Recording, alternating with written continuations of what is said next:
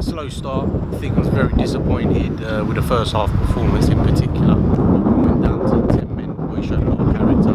Got ourselves back into the game and actually probably could have nicked the 3 points at the end of it. Monday we had a few problems. We had obviously a long trip to Norwich. About 2.5 hours there and back.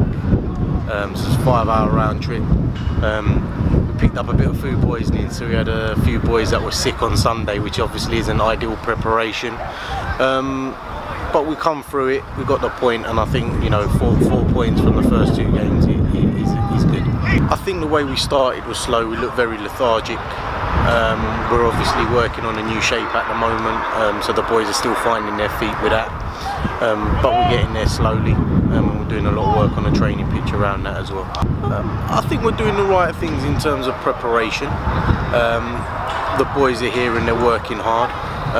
Tucker and myself are putting a lot of time with the gaffer, putting a lot of time in terms of planning the session to achieve our objectives game by game. You know, it's very early in the season, so we're just taking it point at a time, game at a time, and see where we end up.